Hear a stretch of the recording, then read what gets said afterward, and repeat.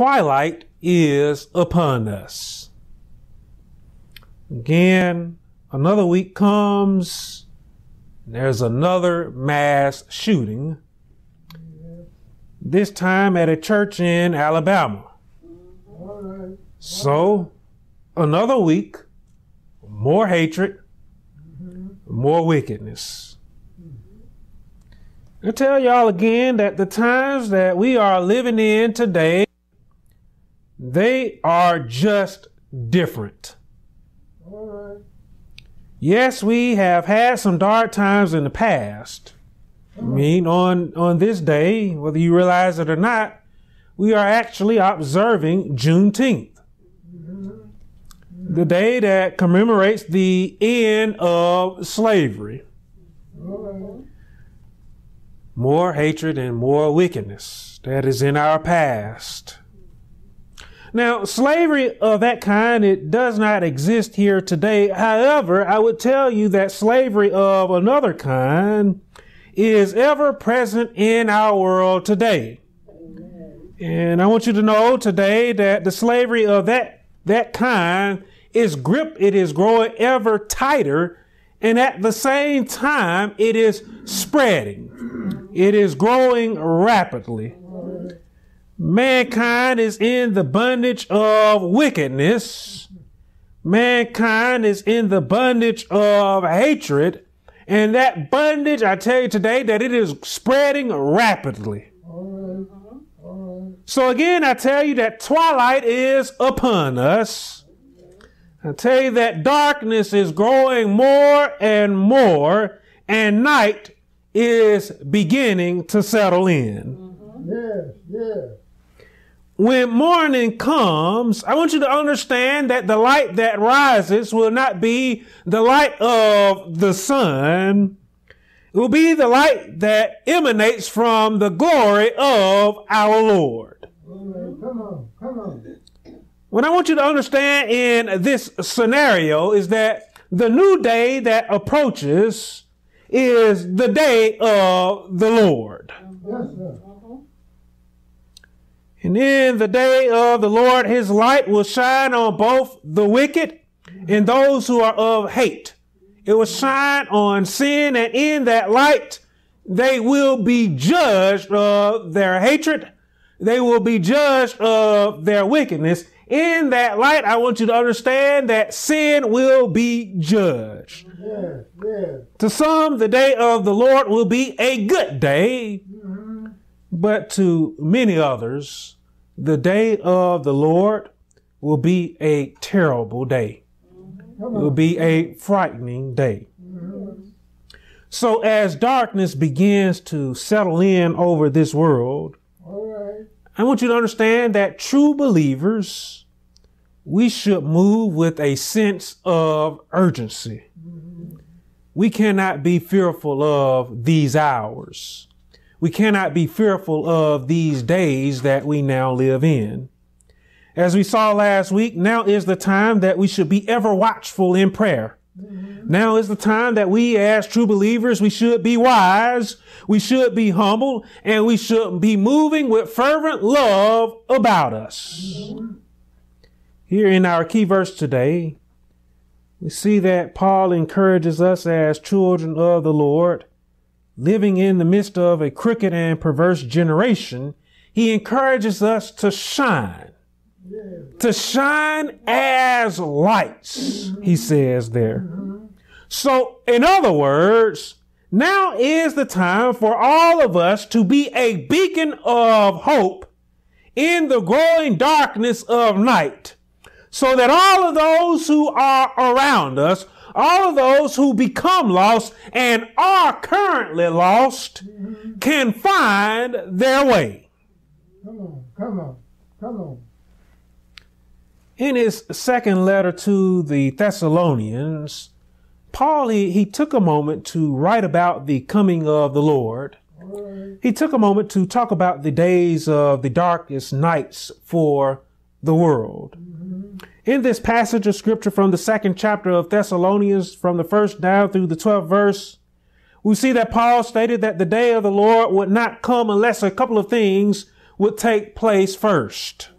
In the third verse there, we will first see that Paul said that the day of the Lord will not come unless a falling away takes place.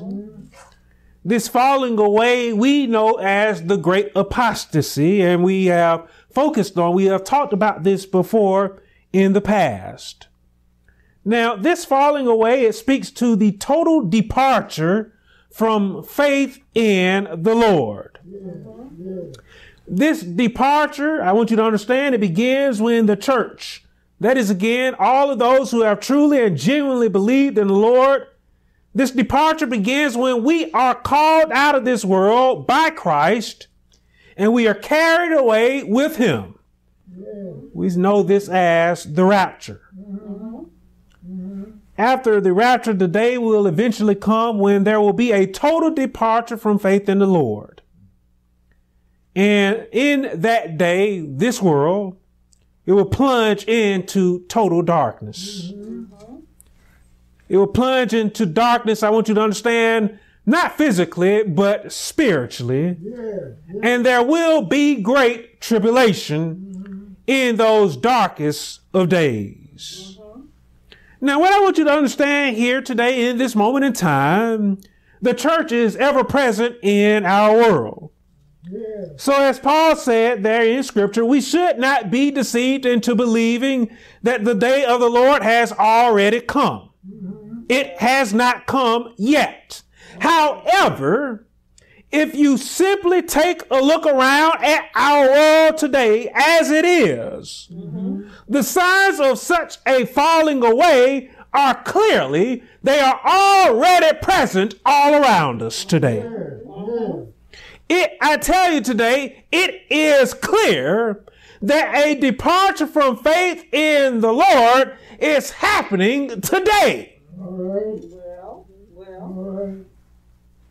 Again, I tell you that though we are not living in total darkness yet, twilight is upon us.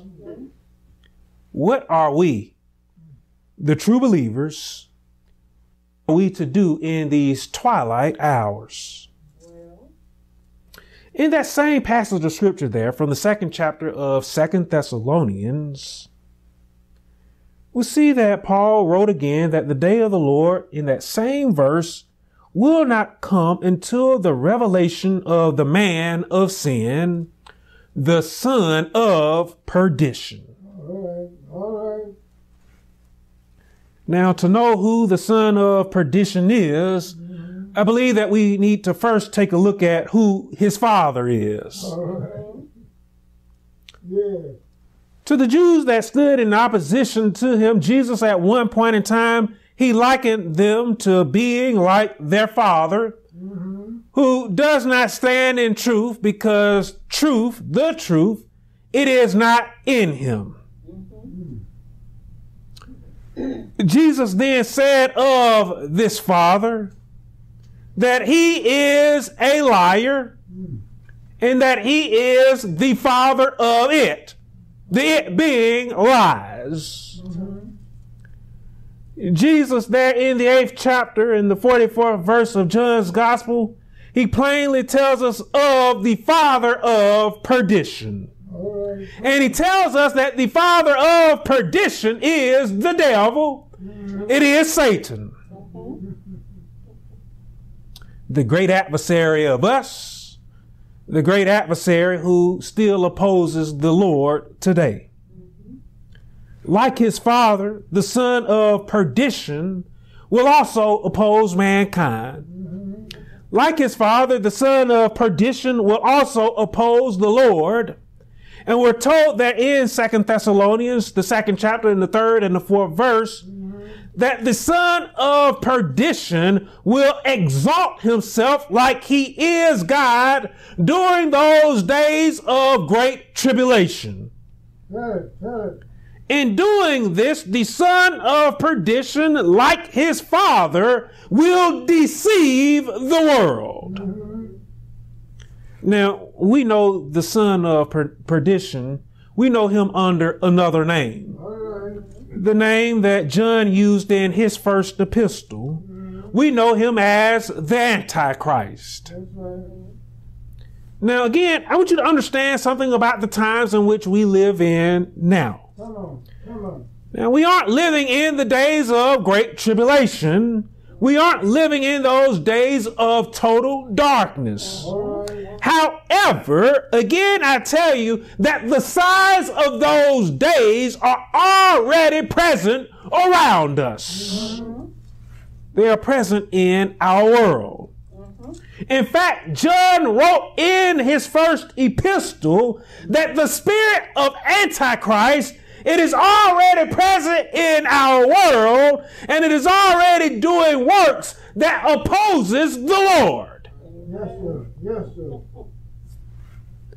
Again, I tell you today that twilight is upon us. All right. Yeah. And again, I ask, what are we, the true believers, what are we to do in these hours? All right. Yeah. The days of the Great Tribulation will be the darkest days that this world will ever see. And in those days, there will be little that can be done. With it being twilight for us, with it being the twilight hours, what this means for us is that there's actually still time for something to be done. There's still just a little light. There is still time for those that live with wickedness in their hearts, that live with hatred and animosity in their hearts. There's still time for them to be able to turn to the Lord. Yes, sir. Yes, sir. Before night settles in and before the morning comes. All right. To speak in terms that some of you may understand, when I was a little kid, when the street lights turned on, it meant it was time to start getting inside. I want you to understand today that the street lights are starting to come on. And Dad is waiting for us to come home. All right. You see, I was one of those kids, and she can testify to this. I could stay outside all day, and I could play all day as well. But I knew my dad's rules, and I knew her rules as well. In other words, I knew that I couldn't go away from the house, but I also knew when it was time for me to get my butt inside. You see, I didn't want Dad to have to come and get me, because Dad coming and getting me was a scary sight. I think the last thing that any of us want is for Dad to have to come and to get us today. The last thing that any of us want is to have angry dad coming out and getting us and bringing us home. Dad, I want you to understand, in this scenario is God. That's the last one that I want to be angry at me. So these are the hours where we, the children of God, we who know better, we should be the responsible ones.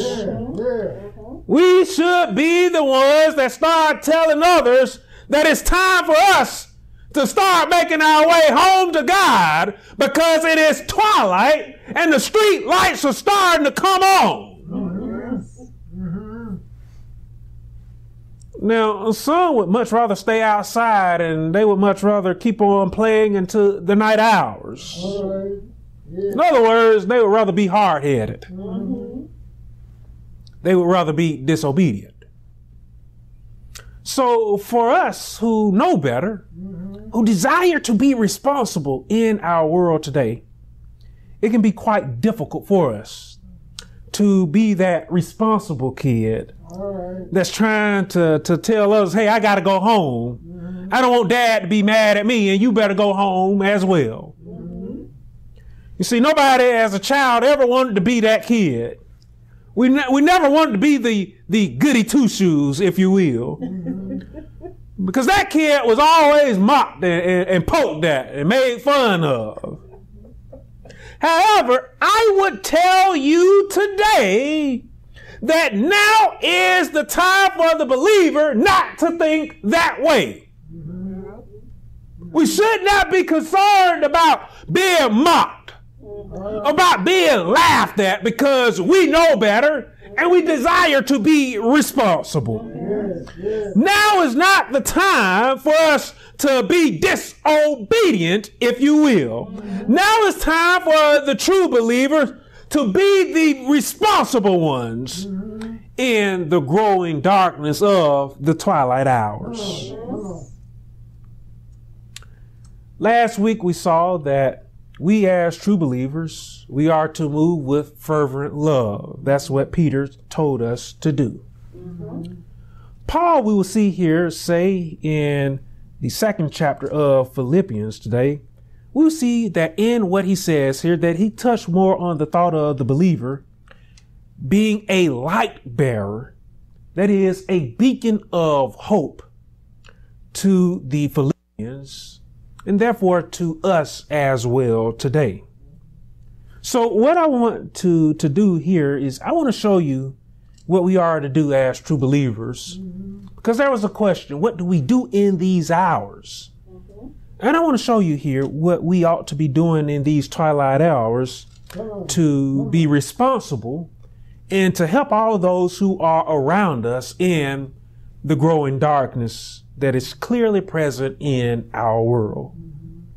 Now, just as Peter encouraged, we will see Paul there encourage in the 5th verse of the 2nd chapter of Philippians. He encouraged the believer to let the mind be in us, which was also in Christ. It comes up again for us here. Paul, he reminds us that Christ was again humble. And there in the 8th verse, we will see that Paul reminds us that Christ was obedient. Paul tells us that Christ was obedient to the point of death, even the death of the cross. Now, let us take a moment to consider that statement there, because this statement is a powerful statement, whether you realize it or not. We need to understand this statement so that we ourselves can understand again the mindset of Christ, because again, we are told clearly that we as true believers, we have to carry this mindset in our world. So understanding this mind of Christ here, we see that Christ again was humble. So there's humility here. So Christ's humility, let us understand, let us consider that Christ, who was holy, he came from eternity to this world of sin. And by living in this world of sin, he who was holy, he suffered. Christ, again, Paul said, was obedient. So Christ's obedience here, what he speaks of here is that Christ was obedient to the point of death to carry out the Father's will. So Jesus was obedient to the Father's will. This makes us again bring up the Father's will here. The will of the Father is for mankind to not die in darkness. Do you hear? I want you to understand that God does not desire to lose anyone. He does not desire for anyone to be lost in darkness and then die in darkness. Come on. Now, in order for us to not die in darkness, the Father had to do something. The Father gave his Son as a sacrifice for all of us. We know that very well. Come on, son. Come on. So Jesus, we should understand, Jesus did not come to the world to live. All right. Jesus came to the world to die. That's right. You got it now. Come on. Let us understand that Jesus, he did not have to give himself for us, but he gave himself to everyone. Jesus, being holy, he humbled himself in living in this wretched world, this world of sin, and he obediently carried out the will of his Father. Guess what? As Christ gave himself for us, the Lord desires that we live for one another. See, I tell you today that there is a cross that we as true believers, there is a cross that we must bear in order to follow Christ. Come on. In bearing our cross, we will share in his sufferings, in which Peter said that we should rejoice. Peter said that we should rejoice in our sufferings for Christ. So have we not been commissioned with the task from Christ to carry out the will of the Lord? God, he commanded us to share the good news. He commanded us to share this good news so that it can save others. So in other words, God has commanded us to give ourselves to all of those who are around us. Are you giving yourself to all those who are around you today? In these twilight hours, are you living for all of those who are around you? Who are we to not humble ourselves in the same manner that Christ humbled himself? Who are we not to humble ourselves, a creature born in and of sin, when Christ humbled himself and he was holy? Who are we to make the choice not to obediently carry out the Lord's will when he has saved us?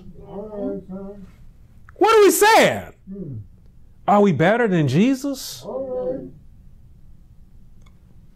You see, in these twilight hours, the world needs the light that resides in you. It needs that light more than it ever has before. Someone out there needs some hope today. There's a lot of hope needed in these twilight hours as wickedness and hatred continues to abound and as darkness continues to spread and continues to grow. I tell you today that we ought not keep that light from those who need that light. We ought not keep that hope from those who need that hope. We should be giving of ourselves in these twilight hours. So Paul, we will see in the 12th verse there, he encouraged the believer to live in a way that gives meaning to our salvation. We should work out our own salvation, Paul said, with fear and trembling. From this encouragement from Paul, I would ask you again, are you giving meaning to the salvation you have received from the Lord? Think about that. Are you giving meaning to the salvation that you have received? I feel like this is a very important question for us as believers to answer today. What are you doing with your salvation? What are you doing with it? Are you sitting on it? Are you doing nothing with the salvation that you have received from God? Jesus, he encouraged us through his teaching to the Jews that we should labor, that we should work for the food which endures to everlasting life. This labor, Jesus tells us, is to believe in him whom the Father had sent. As you have heard me say before, faith, it does not sit still. Faith, as you have heard me say before, it does not sit down. Faith, it is always in motion. Yeah. Faith, it is always on the go. Faith, it is always doing good. Faith, it is always doing something that is beneficial for all people. Mm-hmm. Paul, he then encouraged us. He encouraged us to give meaning to our salvation there in the 14th verse by doing good without complaining and disputing. Think about that. God did not grumble or complain when he gave the world his only begotten son.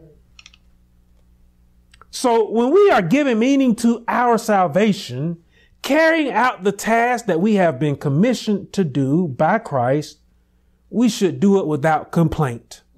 We should do it without disputing. We should do it rejoicing in our soul.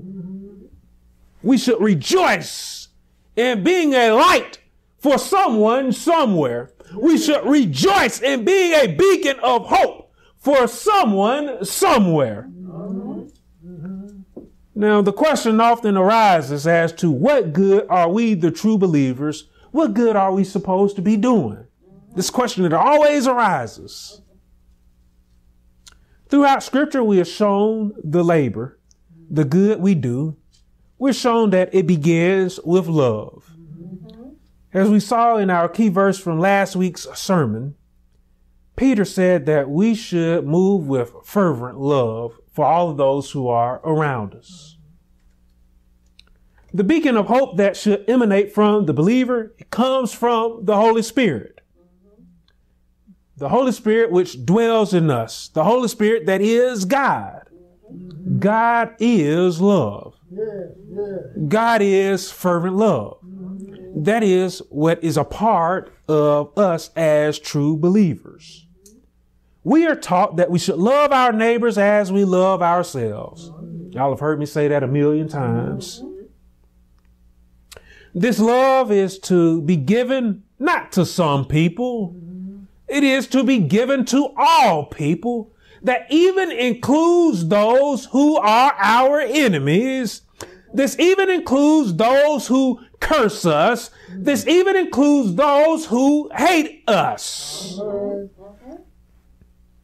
Now, because God loves all people and resides in us through the inner dwelling of the Holy Spirit, that is the love that shall pour out from our soul. That is the love today in these twilight hours that should be pouring out from all of those who truly believe in the Lord.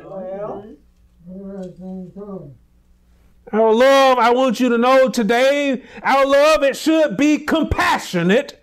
Our love, it should be merciful. That's the Lord's love. God's love is compassionate. God's love is merciful. With this love, we are to be prayerful for those we love. And again, with this love, we are to be prayerful for those that spitefully use us and even those that persecute us. With this compassionate love, the believer ought to be merciful. The believer ought to be forgiving. Just as the Lord was merciful and forgiving of all of us in our wickedness, when we were filled with sin, when we ourselves was making up the darkness. I don't know if you hear me here today. You see, right now, this very moment, there are believers that are rolling their eyes at hearing that. That they should be loving those that hate them, that would curse them. That they should be prayerful for those that would spitefully use them and persecute them. There is a believer right now who is sick to their stomach at hearing that. There are so many believers who today scoff at the idea of loving the groups of people that Jesus has encouraged us to love. I tell you today that it is a terrible thing when the one who has professed to have faith in the Lord is the one adding to darkness, because love is not in them. I tell you, it is a terrible thing when one who has professed to believe in the Lord finds the idea of loving all people to be ridiculous. How can we show others the way? How can we be a beacon of hope when we are not acting out of faith ourselves? All right. It makes you wonder. In the book of Isaiah, it is said, if you extend your soul to the hungry and satisfy the afflicted soul, then your light shall dawn in the darkness, and your darkness shall be as the noonday. So, in other words, we should be caring. We should be caring for each other in these twilight hours as darkness grows.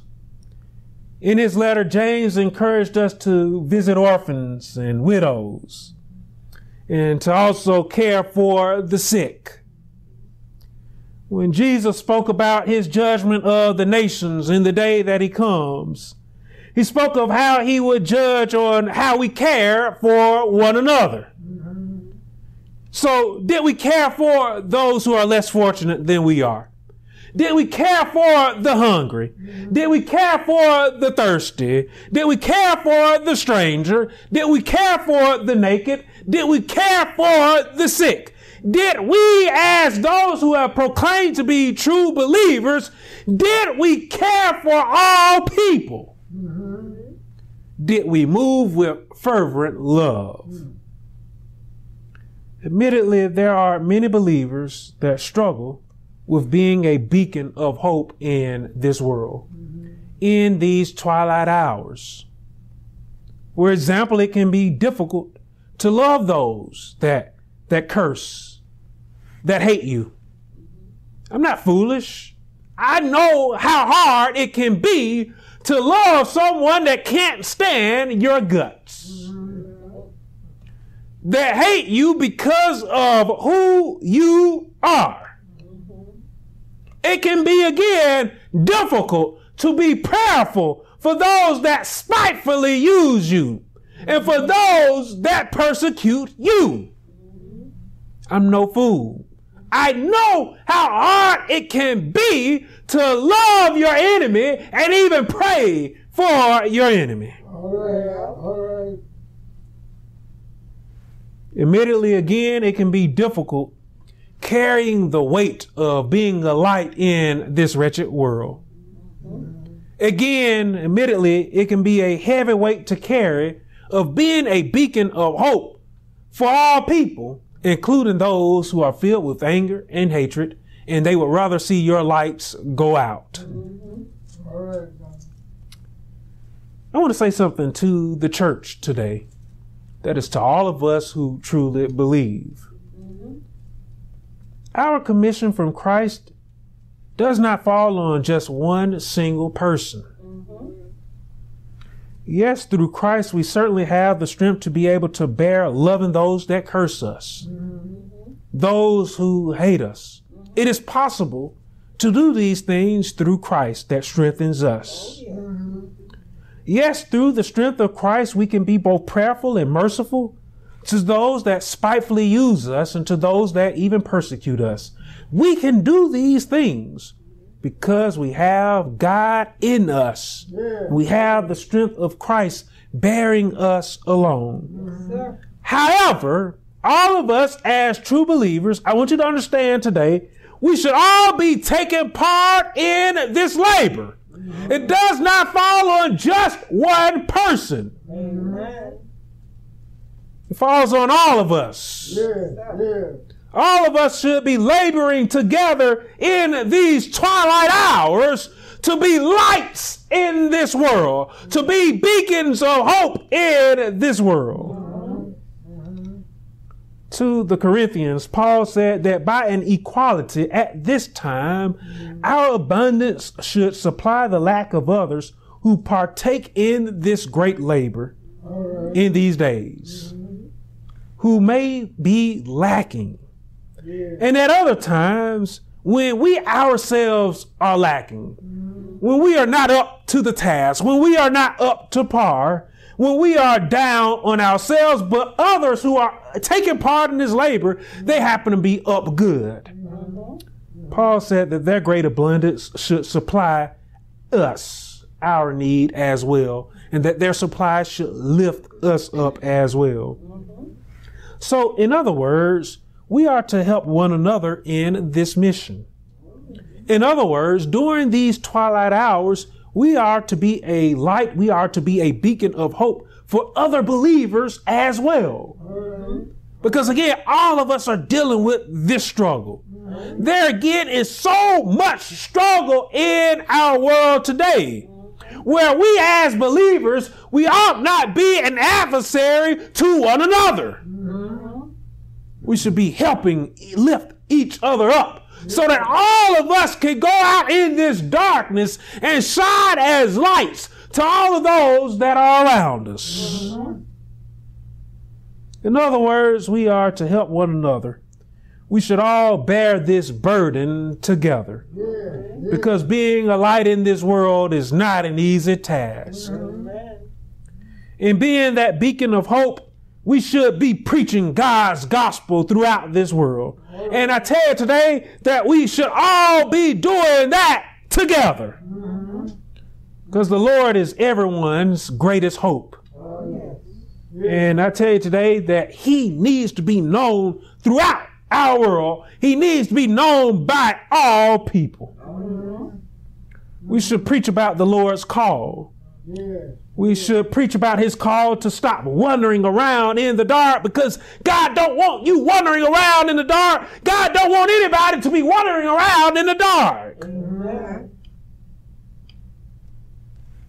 God does not want anybody to be wandering around in the dark with no hope. He wants them to turn to him. So we should shine our light on him. We should shine our light on his salvation. We should, in other words, then, therefore, be preaching about God's forgiveness. We should be preaching about, in these twilight hours, we should be preaching about God's mercy. We should be preaching about his love. Let us preach that the Lord is a refuge. Let us preach in these twilight hours that God is a fortress. Let us preach in this day and age that God is a comforter, that he is a great help in times of need. You are that beacon of hope for the world to see. I want you to know today. And I want you to know today that Jesus said those words himself about you. From his mouth, Jesus said that you are a light of the world.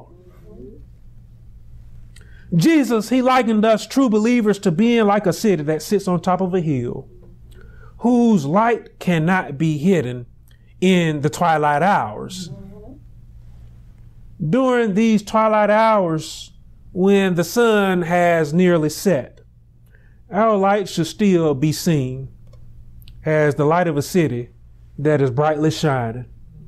In that light of that city, it should be beautiful, that others desire to go to and to visit. Jesus encouraged us. He said, let your light shine. Let your light so shine before men that they may see your good, that they may see your good works and glorify your Father in heaven.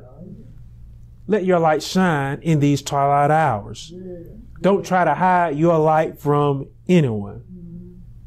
Paul, again, in our key verse for today, he encouraged the believer to do their best to strive, to be without fault in the midst of a crooked and perverse generation.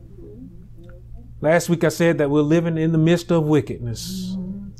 Again, today we should strive to be without fault in the midst of wickedness. We should be the responsible ones. We know our Lord's rules, and we ought not be ashamed about keeping his rules and upholding others to those rules as well. We ought not be ashamed of being the obedient ones. We ought not be ashamed of being the goody two-shoes. We should be setting the example in these hours. Again, in our key verse, Paul encouraged us to strive to be without fault in the midst of a crooked and perverse generation, among whom we shine as lights in the world. It may seem like there is a lighter weight being placed on our shoulders now, to be someone's hope, to be a light in our world. It may seem like a lot of weight is being placed on your shoulders. Yet I tell you that we can bear this weight. We can bear this weight with the help of each other, but we can also, and most importantly, we can bear it with the help of our Lord. The Lord has not placed the task on us that we are unable to bear. We can do it. I know that we can do it because God said we can. Even though the world may be growing darker and darker, our light, the light of the believer, I tell you today, it should be growing brighter and brighter. The light of the believer in these twilight hours, it should be growing stronger and stronger. In this world of darkness, it seems that most of the examples that others are following in are the examples of the wicked ones. We know that these ways, the ways of the wicked, they only lead to destruction. They lead down a slippery path, as we saw in our Sunday school lesson today. Solomon said, however, that the path of the just is like the shining sun that shines ever brighter unto the perfect day. The light of the just, it is life. The light of the just, it is health to all who will follow the way. So I encourage you today, I encourage you the same as Jesus encouraged us. Let your light shine. Let your light shine for others to see. Let us be that beacon of hope that show others the way in which they should go during these twilight hours, during these hours of looming darkness. Again, let us be that beacon of hope. Amen. Amen. Amen.